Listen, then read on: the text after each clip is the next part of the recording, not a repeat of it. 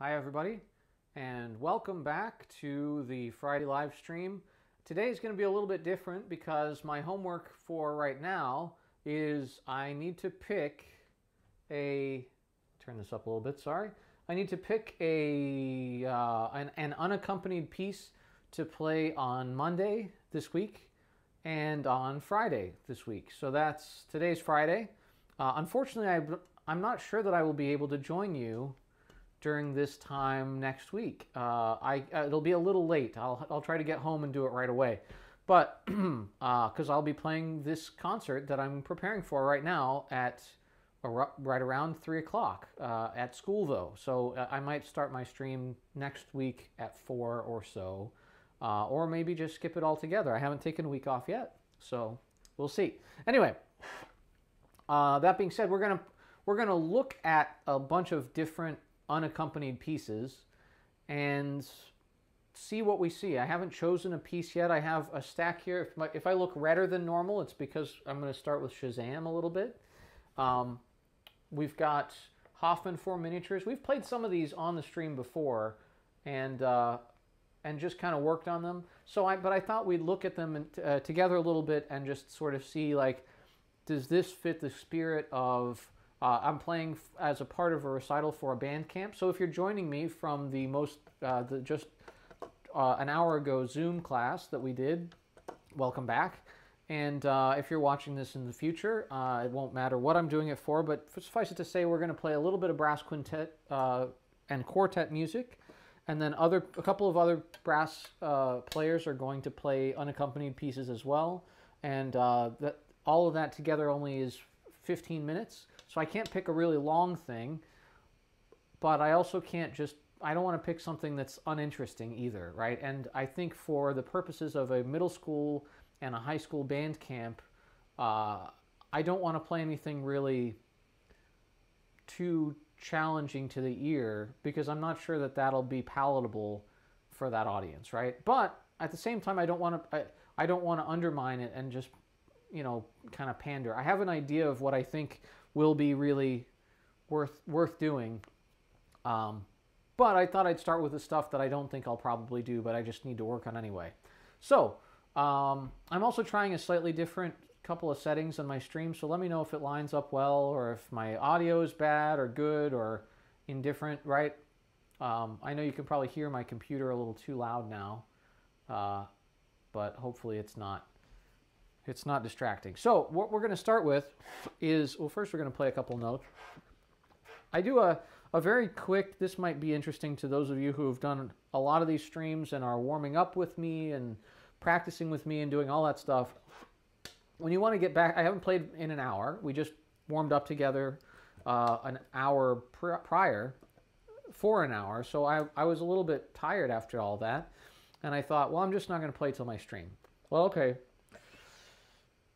But I need to get back in the swing of things so I can start practicing again, right? So a lot of times what I'll do is I'll play an easy note and I'll play its tritone, and then I'll play this little pattern that sort of gets me chromatically back into the first note. So no matter how that first note feels, when I come back to it, I get it in the right spot. So it sounds like this.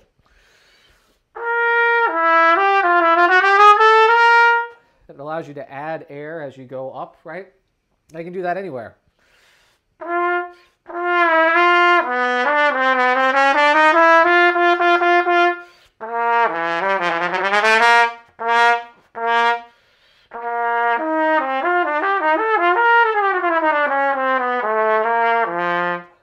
Just sort of wiggling around there, right? Not doing anything too terribly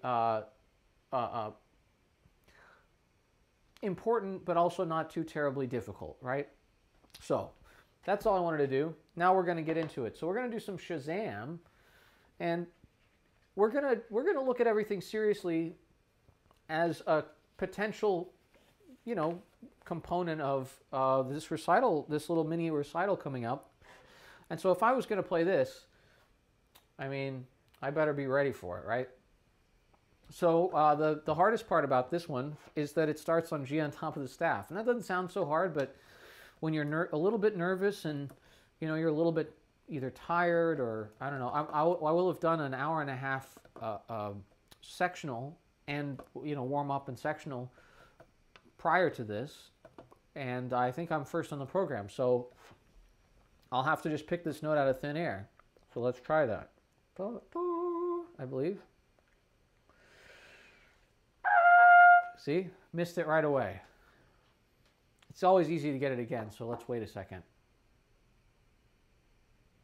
Okay.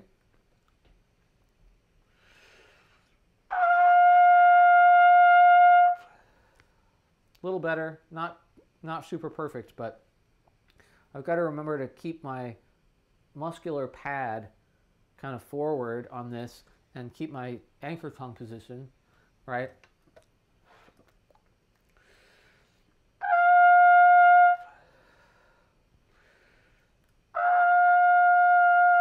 It's also a piano G, so that's also.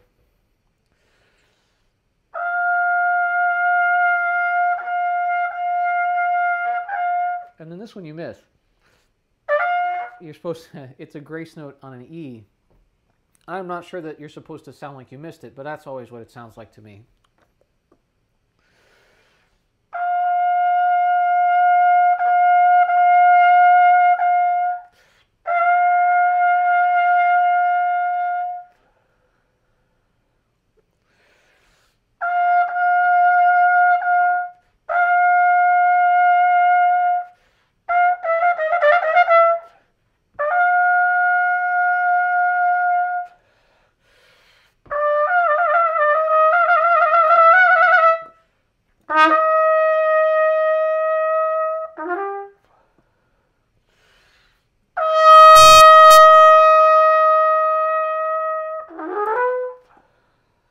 That's the introduction. So I can work on that. That won't be too hard to get in really good shape in 2 days, right? Not a big deal. So what is going to be hard? Well, some of the fingerings parts of this are pretty rough. And it's, like I said, it's very challenging to the ear. So I'm not sure that a lot of people will want to listen to this kind of music. But if you're listening to this, go ahead and tell me. Do you like this kind of music? Do you think that middle school and high school students will like this? In some ways, the less familiar they are with normal classical music, the more receptive a lot of people are to this kind of thing. One time I played for middle school and elementary school students, and I played the Krill by Robert Erickson. Robert Erickson. Which, if you don't know, is a piece about Boehmer Krill and the crazy things that he used to be able to do on the cornet. And so you have to do crazy extended techniques. You have to sing in between notes. You have to play with valves out. And so there's this little section on the 3rd page, I think, where you do a trio with yourself. I think I've even done it on this channel before. And so I was really working hard on this. And so I had about 35 seconds of it really worked out. And so I played it for them in my little trumpet showcase, and they got such a big kick out of it that they asked me to do it again. And I was like, really? You want me to do that? Like, yeah, I mean, because it's it's really out there. And I think they thought it was funny sounds that they wanted to hear me do again, right? So in some ways, this can be really approachable in a different way. And I'm not sure that the composers would like that, but I don't care. As long as I faithfully reproduce what's on the page, the audience reaction is allowed to be whatever it needs to be, right? I wouldn't purposely put them in a position to be made fun of, let's say. But if people think the sounds are funny, that is helping them to understand, to sort of start to get their sea legs about a new type of music. And so it's okay to have that reaction of like, oh, that's a silly sound. But then as you understand that music and you get older and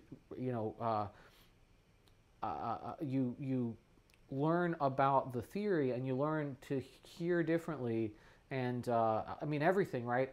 Your musical tastes mature, and suddenly you might be saying like, oh, I really like that kind of music. But if you didn't have that introduction, or you thought it was silly and sort of enjoyed it on a different level, then you might just always dislike that because, well, it's not the Haydn or whatever, right? And I think that's the wrong attitude. So I would never put Volker Robbie, which is the composer of Shazam, I would never put this music up as a joke, but I also, I will put it up seriously from my end, and then if the audience laughs joyfully, then I think that's an okay expression of their reception, right? As long as I don't ham that up too much. It does say check position and foothold as if preparing a complicated trick, so I'm not sure that the piece takes itself too seriously, which I didn't do. I'm supposed to sort of get ready. But they actually mean a magic trick, I think, even though I always thought it was like a gymnastics trick. So anyway, here's the gymnastics part.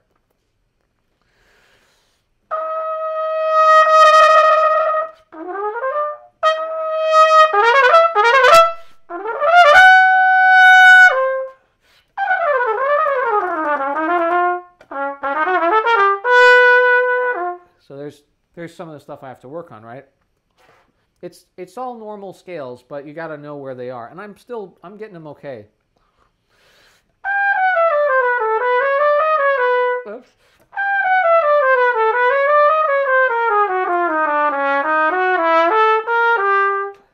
So I'd have to do a lot of that. So let's, in the spirit of, let's practice this a little bit, right? So the first thing is to get the right notes, and I'm going to take my pencil. There's a D natural that I'm playing flat, so I'm just gonna remind myself of that natural, just very light mark.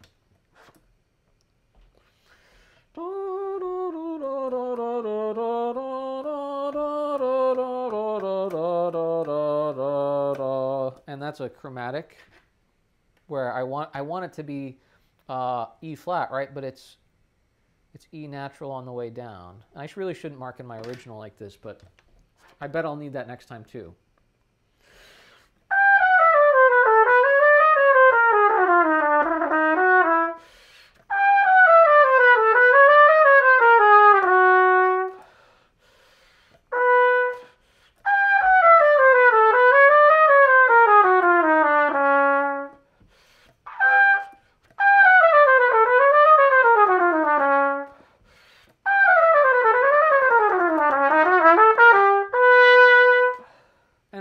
I've worked on this a lot in my life. I haven't recently, but the licks come back pretty quickly as long as you hear them well and your fingers have practiced them.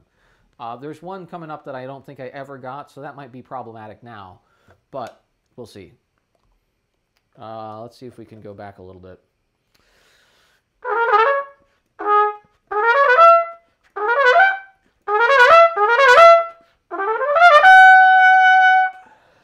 So this, I have to get the timing of this right. So it's, so it's 1, 2, 3, 1, 2. I'm marking in this a lot, but I've also marked other spots a lot too, so I'm not too worried about it.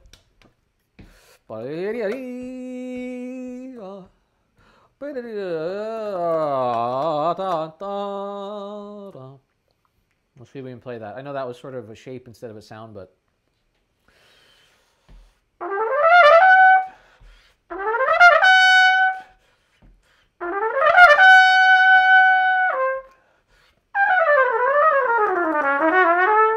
Almost. And it's sometimes helpful to keep a metronome on for this stuff. It's supposed to be 132. Let's see what that sounds like, first of all. I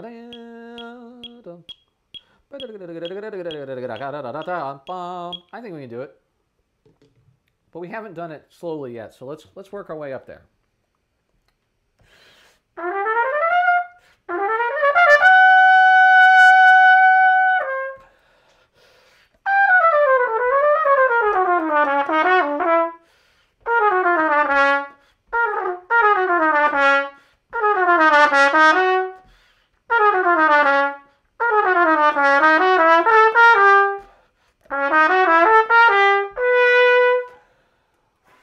Robbie, this is Shazam by Volker Robbie, Folkerabe. It might be Folk Rob, it might be Folky Robbie. I say Folky Robbie because I think I heard it once that way, but every time I ask someone, that's why pronunciations of names are so hard. Every time I ask someone, they give me a different answer to this particular composer. He wrote a lot of stuff, so I need to ask composers instead of trumpet players, because the trumpet players don't know, the composers know. Anyway, great piece. Shazam is a great unaccompanied piece, and in case you're wondering, it's about 10 minutes long. So, and it could easily be cut into a 7-minute version, and nobody can play this piece because it takes too long to learn, but it really is fun. It's not that it's too hard at all. I mean, it has high G's in it and high E flats and pedal F's and C's, but double pedal C is in there, I think. But boy, is it great. It's like exciting, and there's a lot of choreography. That's what people don't like about it. We'll get to that. Anyway, that was just answering my student's question in the chat. What are you working on? So we're going to do unaccompanied stuff for the whole time today, and I'll probably get too tired after about an hour, so ask your questions now. All right, let's go back a little bit. Let's listen to that tempo again. Yeah.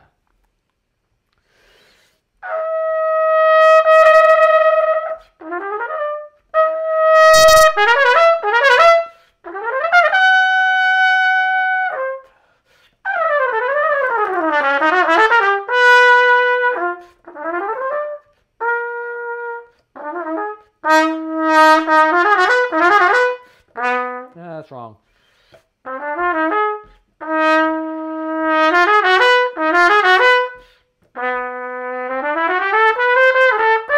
Oh boy. The good old Zachary Levi. I don't. Oh, see, I'm not into the, he says it's a superhero joke. I don't, I've never been into superhero culture, unfortunately. I'm into every other kind of geek culture, you know, nerddom that there is. And I watch some of the shows a little bit, but I didn't have comic books growing up. I don't know if I wasn't allowed them. My mom, if she's watching the stream, could tell us. But I mostly just read library books because they were there. So even with or without pictures, but I didn't have access as much. And then I lived in Kentucky when I grew up, in pretty rural Kentucky too, so we didn't have like a comic book shop that we went to. You'd have to be driven to it, and I didn't do that until I started playing Magic the Gathering many years later. So anyway, sorry I don't get any of the superhero jokes, but I know it's me missing out. You don't have to tell me. All right. These are great breaks, by the way. All right, let's see what we can do.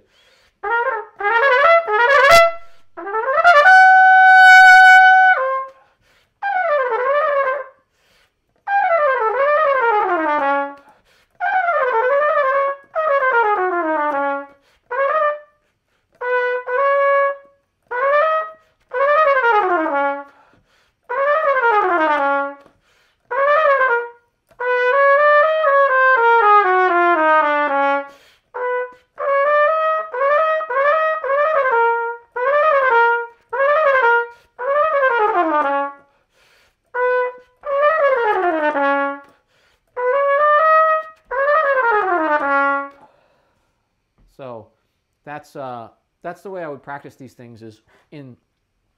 I'd find the place where I'm screwing it up. I'd go slow and build it in, and then I'd build more and more onto the tail of it, and maybe even give myself like some markings. Like I have a line, just sort of a, I don't know how to describe it, and when I try to show things to camera, it doesn't work. But I basically just put a very slightly either ascending or descending line, depending on which way the notes are going, that kind of connects the two, almost like a beam, but above the notes, or you know, whichever direction, that shows me that those notes are chromatic. In other words, there's nothing between them. And then I use the caret. A lot of people use for half step. I use that for whole step. And I know that's confusing, but just get your own music then. I don't care. If my thing is not your thing, use a thing that works, right?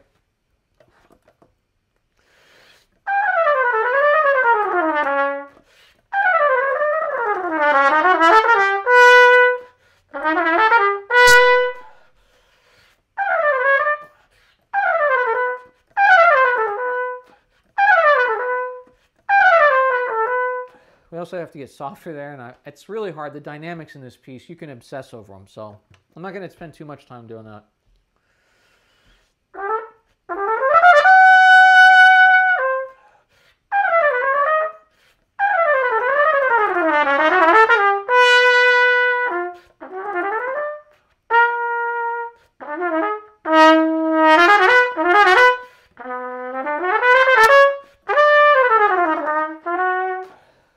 So here's the lick I never really worked out. And you can hear how fast, like, they're so fast. That one's not too bad.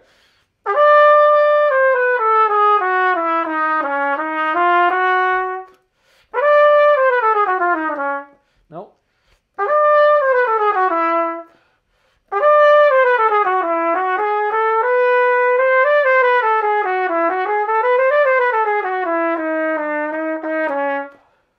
So it's not one scale, and that's what's hard about it. It's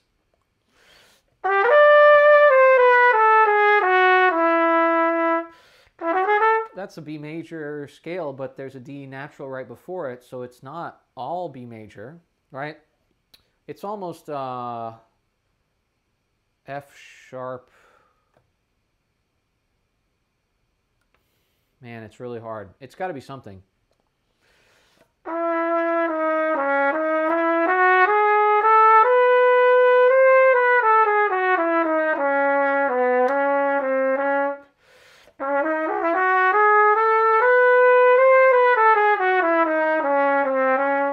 So it's not quite any kind of minor scale either, and that's why you have to be able to switch quickly. No,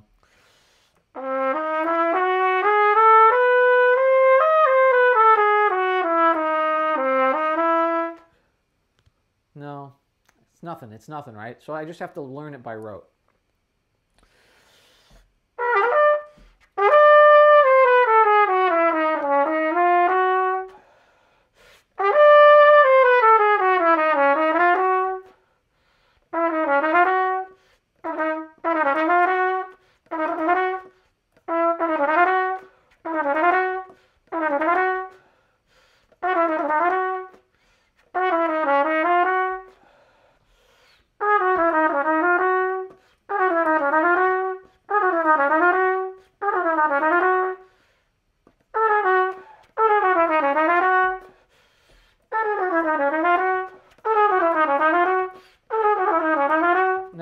If you've never done this before, this kind of additive chunking, it wears you out, and if you make a mistake during it and you keep that mistake, you learn it wrong, and it's extremely bad. I have done that with this lick before and learned it wrong, so right now I'm unlearning an old version that I knew and trying to relearn the fixed version that I fixed maybe 2 years ago. But they're both almost as strong this late in the game, and so I have to make sure that I don't make a mistake. And of course, I'm also looking at a bunch of sharps, and then there's a natural and a flat, like, because he's renaturalizing E sharp, already bad, and then it's natural flat E is what I see on my page. So just looking at it is terrifying, and so you can't, right? You don't look. That's the secret.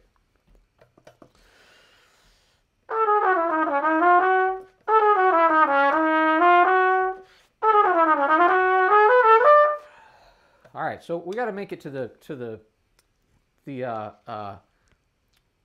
stage directions, right?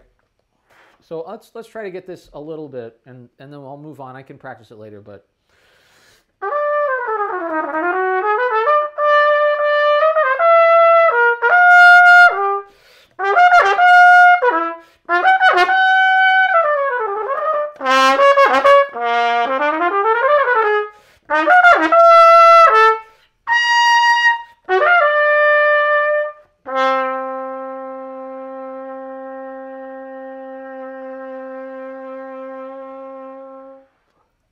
So very exciting when you finally start moving. I really want to record this piece someday and do a stereophonic recording where it really, you can hear the movement left and right. I mean, I could do it here right now. I'm doing it.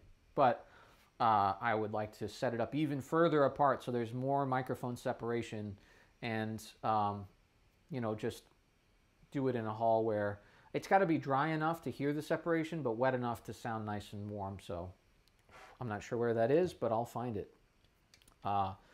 Anyway, that's the first part of this. The next part is sort of slow, but if I wanted to do this for a recital, like a mini recital, right, I might be able to do like obviously the opening and that first section, maybe the second section, which does sort of start to get out of control. And then not do the last section, because I definitely don't have time to practice. So what I'll do is I'll do a little run through for you guys right now, and you can hear what we've practiced so far, see if it sticks. We'll hear what I haven't practiced, but I'll just try to get my way through it, just so you can hear kind of the sounds of it. I might have to go back for some things and do some bad practice habits there, because I haven't done my due diligence, right? But we shall see. So, and we're going to take a break, so I would love some questions. Even if my student is the only one on, ask me 1,000 questions so I can rest.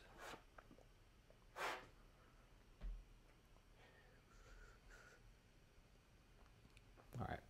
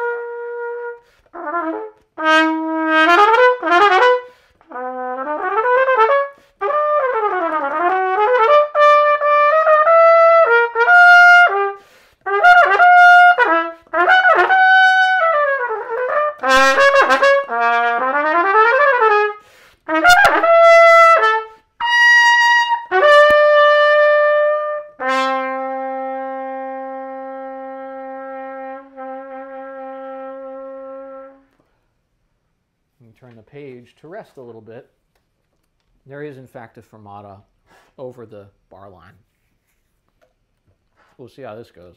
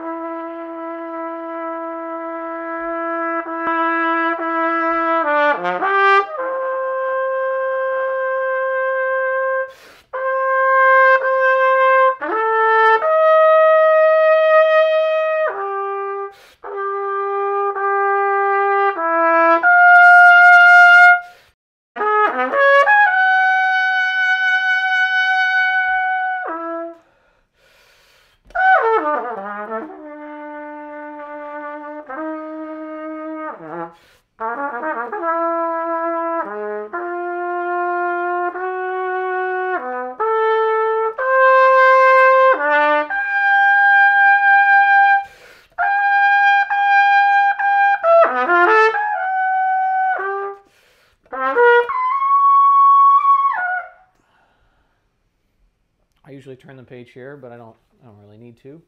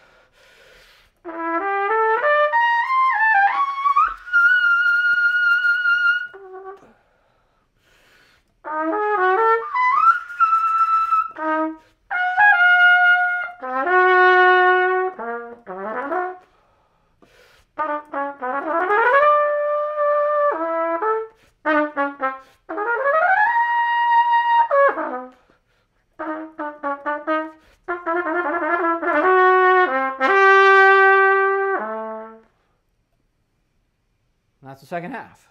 It's not a good place to end. I'm not going to play this piece, but a really great piece. I will play the ending for you because it's my favorite thing in all of absurd trumpet, unaccompanied trumpet literature. And no, the questions don't have to be trumpet related, but please appropriate to the stream. I know that's a disappointment to some. But anyway, so I'll show you what it is, what the piece ends like, and then I'll show you what it looks like on the page, because that's the best part. I don't know if I can do this, but...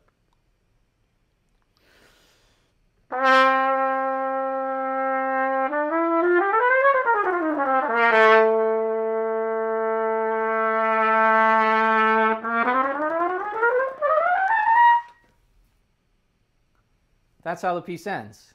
So you have to do this zigzag pattern with your horn, and the best part is, I'm going to make sure that this gets on there.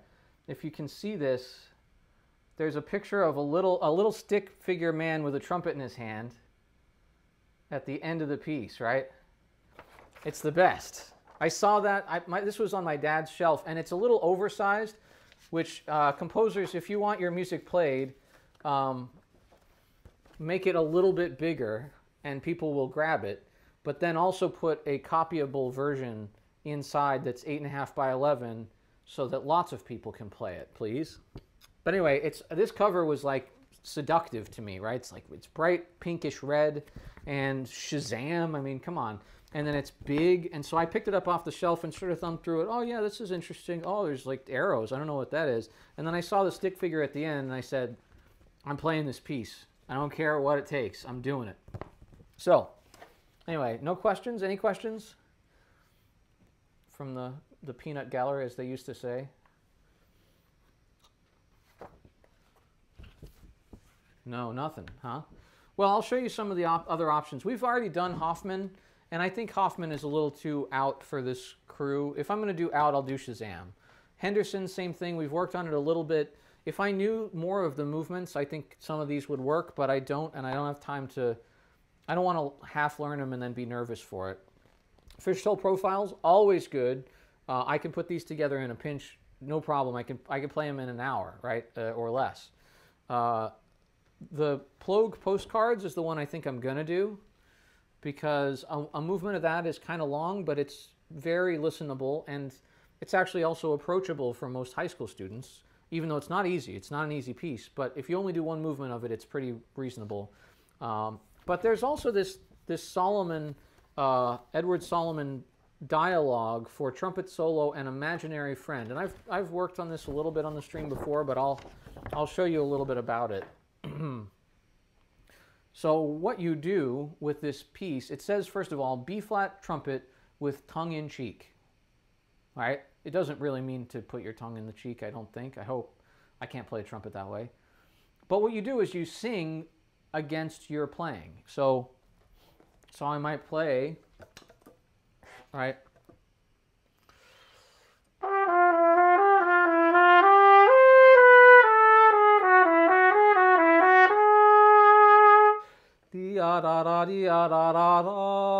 And you have to sing like really try to sing, which I'm very bad at.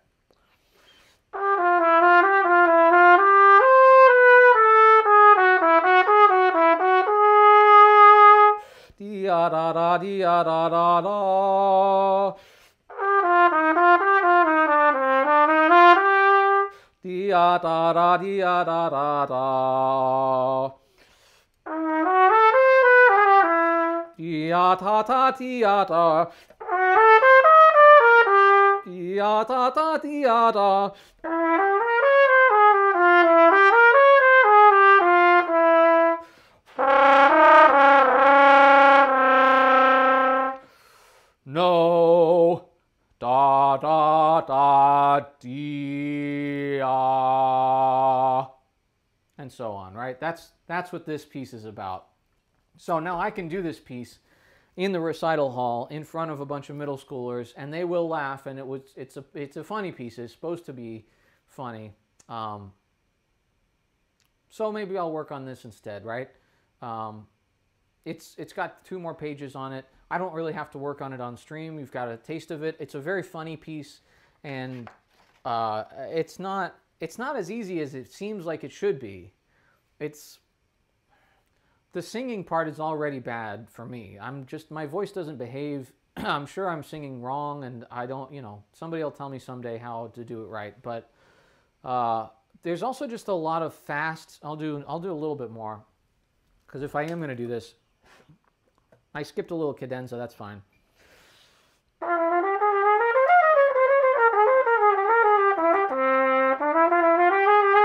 Ta ta ta. So, and the problem is you've got to be like ta ta ta. I'd almost need to be mic'd for any of this to come across in a splashy recital hall. And so then, of course, you can take your time with it, but now it's not as dramatically exciting.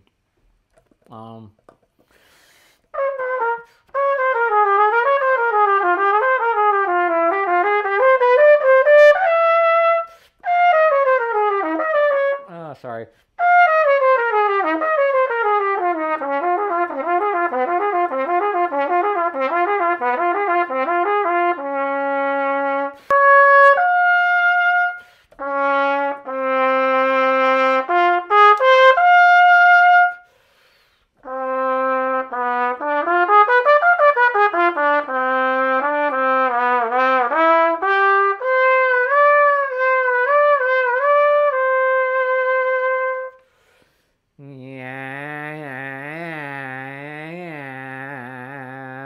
Big deal. I mean, this is the piece, right? So I'm sure everybody's having a blast listening to me do this dumb stuff, but if you don't perform it, you may as well just not ever play pieces like this, right? And the performance is what I have to practice. I suck. I absolutely, my face goes beet red when I have to do stuff like this at first, but then you get over it. And then you can give a really good performance of, I mean, they say comedy is the hardest thing to do in acting, right? And it's very much true of music, in some ways even more so, because we're so untrained. We don't have any of the skills. And so you not only have to learn them, but also perform them while you perform your instrument. And I'm not saying it's harder than acting. Acting is very difficult, I'm sure. But it is acting is what I'm saying. It's a little bit of acting. And so we're so far from practicing that in a normal setting, even though we shouldn't be. So that's my 10 cents on, and I very well may do this piece just for the laughs. For the middle schoolers especially, they'll get a much bigger kick out of this than the Plogue. So there we go. All right. I knew this was going to kill my lip. I didn't know it was going to kill it this quick. But since nobody decided to ask questions, I will have to just kind of carry on my wayward son. There'll be peace when you are done. So this is for Gabriel Casson. Which, if you don't know, his playing, incredible trumpet player, and it's by Tony Plogue, who wrote just so many wonderful pieces for brass quintet, for horns, for trumpet choir, I mean, for trumpet solo. If you don't already know Animal Ditties, he wrote a modern version of trumpet and piano setting of the music, or of new music, I should say, to Ogden Nash poetry. And Ogden Nash poetry is like really silly, stupid poetry about animals. And so you can get that. Animal Ditties is what he calls it. I don't remember what the original books were called, but they also had settings of music. They aren't very good necessarily. They're just kind of nursery rhymes in the original books. And he's done a really nice job of, trumpet parts, and it's trumpet, narrator, and piano. So anyway, that's what he's most famous for in our world. But this is Postcards, which is a really, really nice piece. And the trick with Postcards is it's not strictly tonal, but it's not really that far out either. It has a very G minor kind of feel to it, and it's got some stuff in it for sure. But most of this stuff is idiomatic to trumpet, and that's what's great about Tony Plogue. He is a trumpet player, and so he knows what is and isn't possible, and he's not afraid of giving you some hard fingerings maybe, but he's not going to put anything on the page that he can't play. And then he proves that by actually recording most of his works. So for what it's worth, you can get this recorded by many people. It's not impossible, even though sometimes it feels like it. So, but like I said, this is very approachable for even a high school soloist. And I actually recommend it, because if you can play up to a high C, actually I think you need a D flat for the last movement maybe. But if you can play up to high C, you can play this piece. You have to have some endurance, but of course, because it's unaccompanied. So, that's to be expected. All right. So we're not going to start at the beginning because, oh, okay, we got a question. Yes, thank goodness. A little off topic, but my student asks, have I been messing with Hickman's pucker ideas much? And he's a big fan. Yeah. What I have discovered is that I was teaching this for a while without calling it that, and I still don't want to call it that. It just sounds like pucker up, kid. I don't know. Like, it's just I don't. And I was calling it pooching in a couple of classes ago. I don't like that either. Sticking your lips out, But it's really it's more about firmness, right, behind the bottom and top of the rim, and having sort of a posture to that. And so I have been experimenting with it. What I'm learning is that it helps protect me from some of the bad habits that I might have in terms of pressure or letting down the air. But it also helps me be accurate in both the higher and lower registers, which just means I'm not being sort of engaged enough with the musculature sometimes when I play. I'm trying to rely on the air, but then I'm just it's just air and passive pressure. And I think it's because we're all afraid of like biting the notes out on trumpet, right? We don't want to hold the notes with our face, but maybe we can hold everything a little more, right?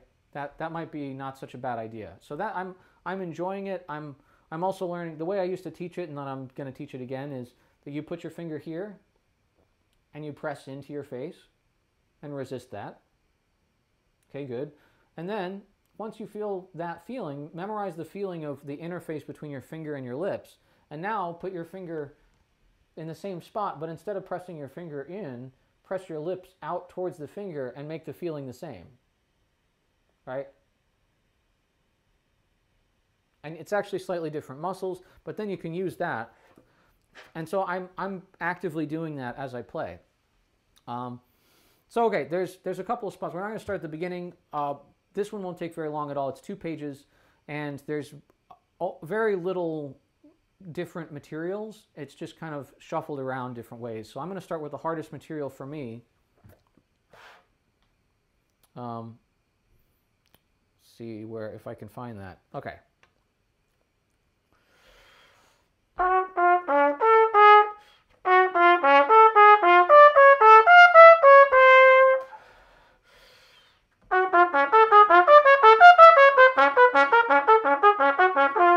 Oh, it's crescendo, sorry.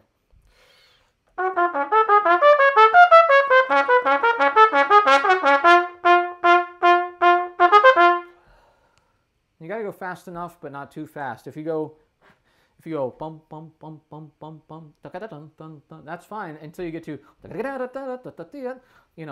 that's, I mean, I guess you could try, and if you go bum bum bum bum bum bum bum bum bum, which I've had students do, boy, does it take a long time to play this one movement, right? So you got to get the right tempo for you, and it's good to sort of suss it out as you practice it, and then figure out like, oh, that part's really hard for me. How fast can I do that? Let me see if I can do the whole piece that fast, and then what tempo is that, right? Let's see.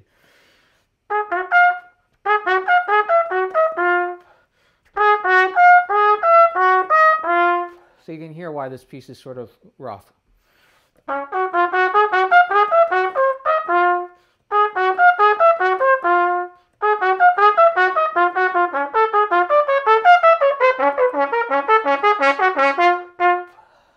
So any faster than that and I start not being able to look at the notes, but that just means I need to memorize them.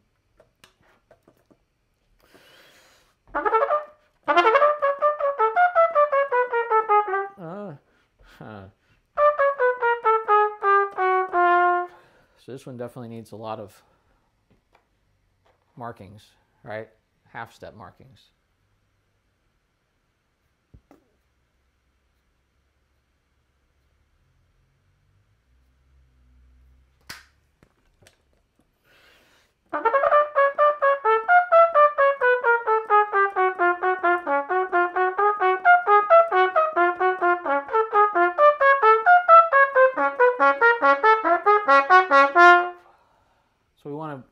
drive that crescendo every time. Otherwise, we'll forget to do it, and it'll diminuendo on its own based on the width between the intervals and the height of the top notes. So it needs to be like twice that fast. I could work on this whole section, I guess. It's easier for me because I know the piece. So.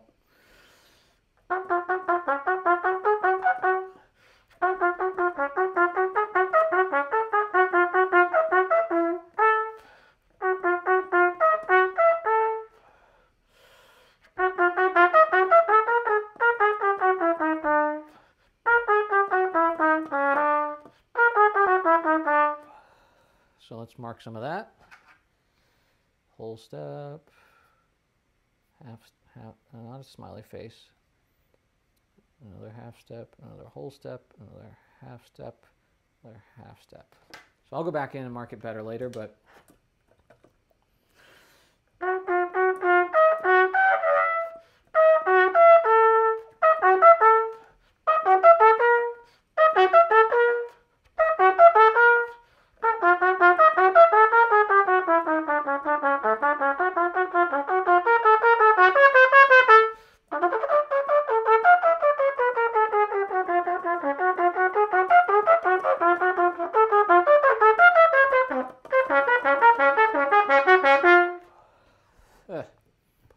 So, yeah, I mean, this is the kind of thing I'm going to need to do in this piece. And I'm not going to bore you guys with it now, but I got to do it in smaller chunks. I probably need to sing it more. But then after this, it's not terribly difficult. I'll play the whole thing if I can, maybe in pieces, just to kind of get through it, right? And we'll go too fast. We're going to go the speed that I can get through the whole thing. I can work up the licks. I'll just kind of hack through them. Hopefully without stopping, and that'll give me a sense of whether or not. Sometimes it's good to push yourself a little beyond what you've actually worked on. You don't have to ever do it, but sometimes you accidentally learn that you can in fact play it faster than you thought. And as long as you don't stop, the only other thing you can ever learn is you were right all along, and you still need to practice it more slowly, right? So let's go. Let's decide how fast we're going to go. No, well, I guess eighth notes probably is the thing I should think about. Let's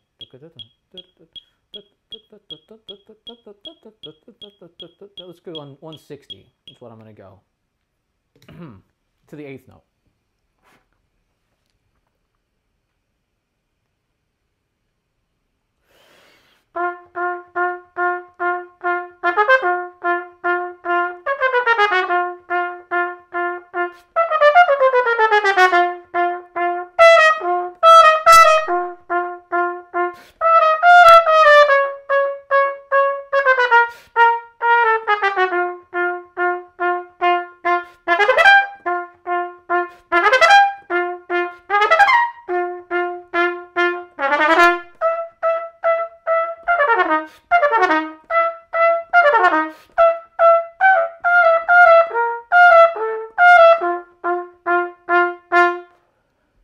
Some people rest here too long.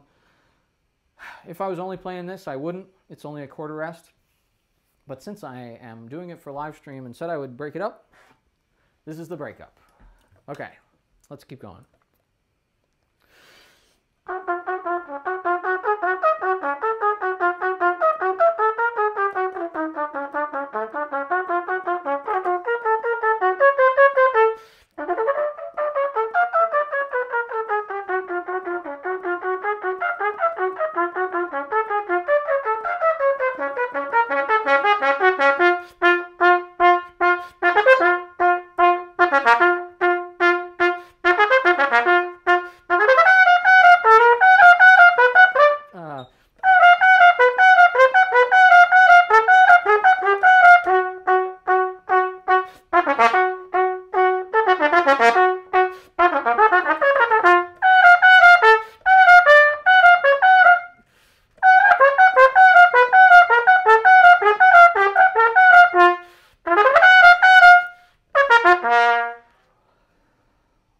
So you can hear why it's kind of a dramatic, exciting piece. It's not very long, unfortunately. Not for me, but for the recital. But it has a nice just kind of finality to it. And I love that the whole piece kind of feels like it's in G minor, and then you end on this C minor triad, right? E flat, C, G, and C. And he really drives home the G sound, so much so because there's an A flat next to it that you don't necessarily, you just remember that the piece sounded minor, and you don't really think like, oh, but G minor and C minor are not like simpatico, right? Like it should be G major and C minor, right? But not in natural minor.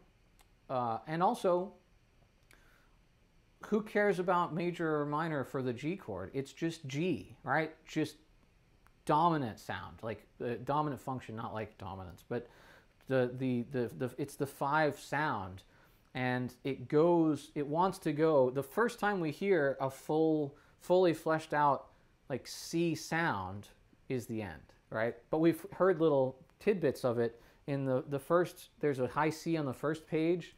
Where else is there a C? There's we get some C naturals thrown in there in the lines, and a lot of like B natural up. So like G, A flat down to G, and B natural up to C. So he kind of hints at the fact that we're going to end up in C of some sort, because he's kind of collapsing it into this open fifth, right? So I think this piece is so well written, and it's very easy to sell the piece. You just play what's on the page and do a little bit of music, and it really just, it sounds musical. And that's a tribute to the piece and to Tony Ploeg. So anyway, yeah, I'm spent, man. I did a brass quartet rehearsal, and I did a warm up with a bunch of people on Zoom, and now we've done a lot of unaccompanied music for an hour. So I'm going to call it pretty soon. But if anybody has questions left over, I'll wait maybe 20 or 30 more seconds to see if any pop up. But type them in the chat right now, because I'm on a 26-second delay, and so I'll just kind of chat. The pieces we didn't do, I'll just talk through. We didn't do the fish atoll profiles. These are really great because they're very short, but you can do as many of them as you want, and none of them are terribly difficult to learn. And they tend to alternate fast and slow, so you can do any pair of them, even if that pair isn't a sanctioned pair. They're all named after people in pairs. So like this is number 5 to MG, and it's going to be number 1 and number 2 in that set. And then number 6 to DO, that's Dale Olson, excuse me. And he actually signed my copy right here. I'm very happy to have met him. So anyway, this is and I've done these a million times. I've got my little sticky notes and things on them telling me where to practice or which ones I'm doing. Another one we didn't do is this Rauda Vera piece, which is really cool. And normally I do this one if I can talk to the audience for a second, because I can say, if you ever wanted to try to sound like laser beams on your trumpet, this is the piece for you. I guess I can play a little bit of it while I wait for questions. The beginning, the first page isn't terribly wonky. It's, just kind of this whole tone sound.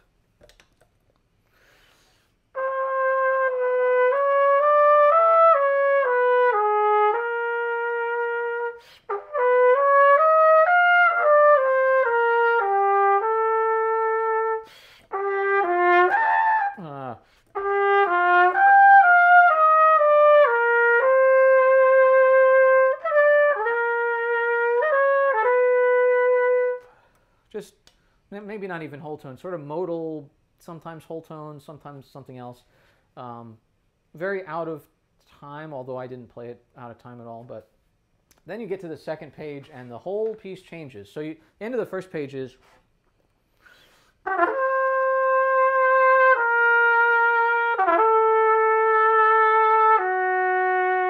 Oh, we get to band someone. Excellent. And to block list.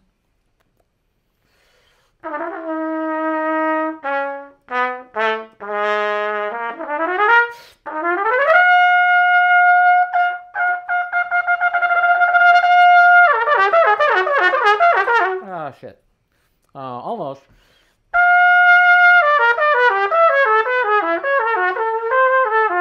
It's so hard to hear because you have to do all alternate fingerings. But I also cursed in my stream. I'm sorry. Don't tell anybody.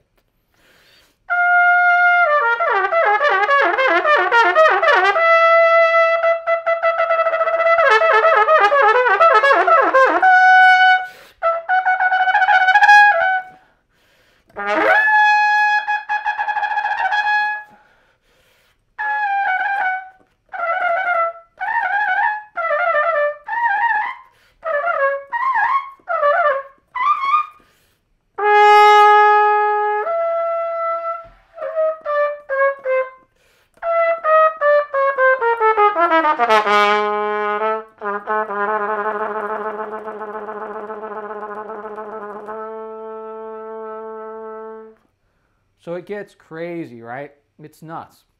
But just the laser beams is so great. And when you actually practice it and really hear the notes, then it's not just noise, it's like musical. You know, you can really do it, and I'm not doing a great job. It's also supposed to be stringendo, but I can basically do it as fast as I can do it, and that's it. It's also really interesting notation-wise. So this is I didn't actually even introduce it. This is the Raudavera Tarantara, right, which is a type of dance. I don't think that you could do the Tarantara to this piece necessarily, but I believe it's inspired by it. And he's got a great, look at that picture of him on there. He's a serious musician, man. So that's one we didn't do. Like I said, Fisher Tull we didn't do. Henderson, we've been over a couple times. It's mostly, it's hard to read. Like the second movement, for instance, we worked on once, but it's in like a duet part. There's like two different things to look at, and you play them both, but they're part of different voices. And then the last movement, movement 5, is actually written out in multiple staves for that same reason, so that you still have to play it. But it's hard for me. Pianists do this all the time, right? But trumpet players, we're not used to reading across multiple staves and being responsible for that. And so that's why we're not doing Henderson right now. It's still a work in progress. We talked about Hoffman 4 miniatures. Those are also works in progress. I've almost got 1 and 2 ready to go, and I haven't worked on 3 yet. The Folke Robbie, Shazam, which I highly recommend. Another one we didn't do is called Music for Audience and Soloist. This one's by Elliot Schwartz, and this one is bonkers banana sandwich. It is, but amazing. Basically, you separate the audience up into 4 groups, and you have 4 conductors, which you can nominate from the audience if you have like all musicians in the audience, or you can have them set up beforehand. They do need to be dressed up like they're conductors, right? But basically, you spend like 10 minutes and you train the audience. So each conductor takes their section, and they sort of very quietly train each of their section, their audience section, in 4 different sounds that they're going to be able to make. So I'm not going to ruin the whole piece for you, but some of the sounds are clap your hands, right? That's easy. They all have a spoken word. This one is freeze, medium loud, and be prepared to hold the E part of the syllable for the duration of the sound. So that one might, the conductor might go freeze, and you have to sort of do that together. So meanwhile, they're making all these crazy sounds sort of aleatorically around the, it's not aleatory because it's being directed, but it has that effect. And the soloist starts playing on stage. It's a completely improvised piece. So you start, it just says start with a long sound, like a sustained kind of thing. And you just start on stage as formally dressed as possible. And then you move around the audience and you try to just sort of interact with different groups. And then the B section of the piece is you have to have a secondary instrument somewhere that you're going to play for the middle part of the piece. And so you that's hidden somewhere in the audience, or, you know, on your person or whatever. I use the kazoo. I've used the King miniature trumpet, all kinds of things. And then you switch back to your main instrument. You get back on the stage. You play more sustained sounds. And then the best part is the end of the piece. You have to say the word never dramatically. So I try to scream it and then run off the stage and have somebody operate the lights and turn the lights off. But you can do, it has a lot of suggestions. So this is the piece I always want to do, Elliot Schwartz, but you have to set it up for a long time, and you also have to have the right kind of audience. And it is supposed to be maybe mildly funny, but not necessarily.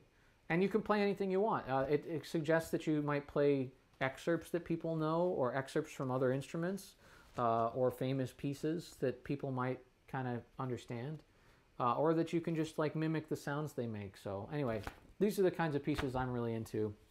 But anyway, that was sort of a look at some different unaccompanied music for trumpet. This is all very hard in a general sense. Obviously, the audience and soloist pieces as hard as you make it, but you know, all the different pieces are of varying difficulties. But I would say these are all on the harder scope. I don't know where my Henza is, but Henza should be in this list too.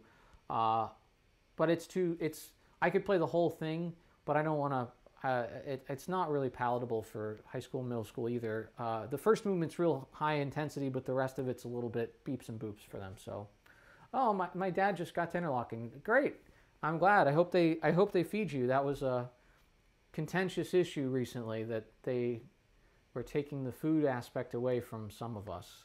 So, good luck getting food. I'm sure you'll find someplace. But anyway, that's going to be it from me today. But thank you guys for coming and kind of hanging out with me and checking out all this stuff. And yeah, good luck to my student with the embouchure kind of stuff. I think it's helping me, and I hope it's helping you. And I will look forward to whatever the non-trumpet questions are off air. So, all right, I guess until next time, everybody. Which might not be next week on time, right? Because I'm going to be playing this stuff at this time. So look for me maybe an hour later, or maybe a day later, or maybe just some other time. But normally I'll be back on a Friday schedule after that. So anyway, thanks so much, and I'll talk